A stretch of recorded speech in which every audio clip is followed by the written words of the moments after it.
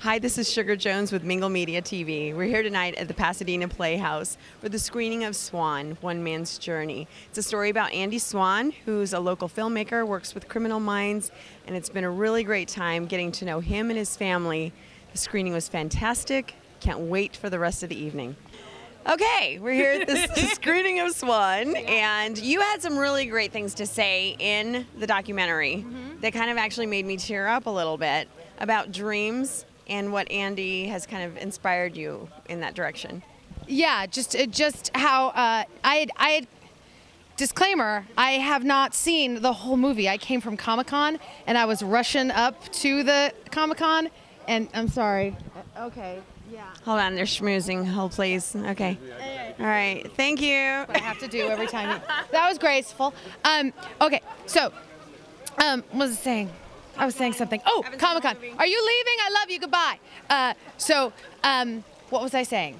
Oh, I haven't seen the whole movie because I had to rush here from Comic-Con, but I wouldn't have missed it, you know, if my life depended on it. And then there was some sort of train track thing, so I couldn't get here in time to make it to the beginning. So this is a true story. I was supposed to get here on time. So anyway, I vaguely remember what I said, and you're gonna have to say that was right or not. But I know that the general feeling of it is about how you just have to do it, and it's the doing of it. It's not the, you know, that we all have to do that. You have these dreams and you have to do it. That's where, you know, following your bliss is your job, and that means that if you have kids, if you have to work for a living, you have to do that. You still follow your dreams because your kids need to be able to look and see, like, my dad does what he loves. Was that the part? Yeah, you were actually talking about how in everything that you were talking about Andy and everything he was going through, that you started talking about dreams and following the dreams. Yeah. And just being inspired by Andy. Yes, despite of that, yeah, because everybody's got these, you know, everybody has obstacles that prevent them from doing the things that they want, and Andy has a rather large obstacle right now. He has an event that is happening that would render a lot of people just sort of like throw up their hands and say, oh, okay, I can't really do anything but focus on this.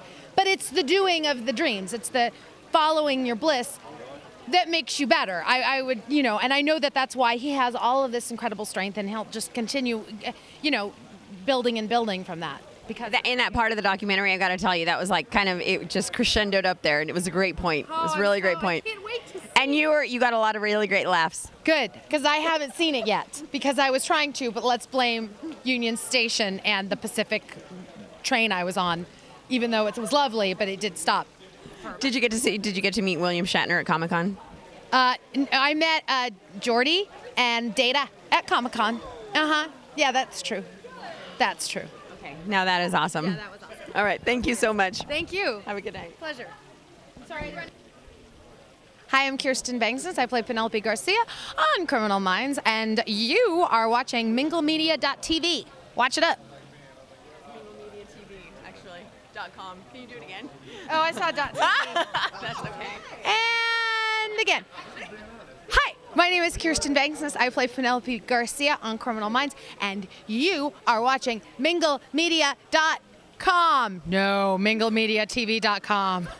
Here we go. Say Mingle Media TV. Mingle Media TV. Oh, okay. And action. Hi, my name is Kirsten Vangsness. I play Penelope Garcia on Criminal Minds, and you are watching Mingle Media TV.